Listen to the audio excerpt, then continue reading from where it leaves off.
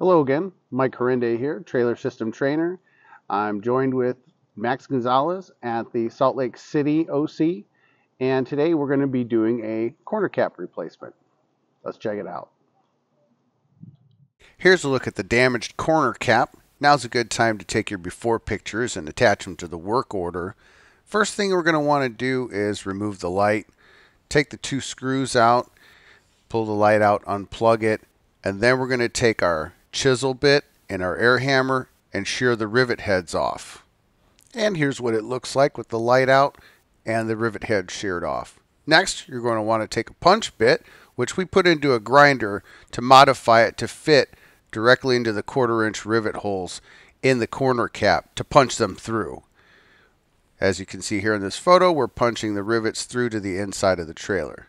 Next, take your flat blade and go up top and get rid of all that Sikaflex and peel the roof up as much as possible to access the rivets underneath all that Sikaflex so you can punch them through.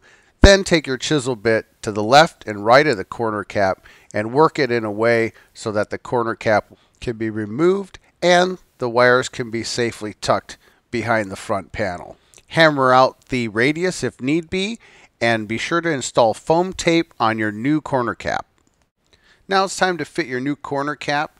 Drill a 1/4-inch hole and put a nut and bolt through it to hold it securely into place. Clamping it on the other end to repeat the same process. Don't follow the little dots that are on the corner cap. Just make sure you go inside out from where the old holes used to be. Now it's time to get your 1/4-inch rivets into place. Make sure you use the correct length rivet. Have someone inside bucking as the person outside is shooting the rivets. And once that's done, you can go ahead and drill your holes to run the wiring for the light and for the bolts that will mount the assembly on there. Go ahead and attach your light. Now flatten off the roof so that way you can get it drilled, riveted. Don't forget to put Sikaflex, foam tape, and make sure that it's completely sealed. Then go ahead and smash those rivets to seal the roof to the top of the new corner cap. Go ahead and finish it off with Sikaflex on top, around the sides, to seal it up overall. And don't forget to take your after pictures and attach them to the work order. As a final step, I would suggest checking all your lights to ensure that they're working properly, as well as go inside to do a light check. Lastly, as a reminder, please check out our bucking rivets video for more details on what a properly bucked rivet looks like.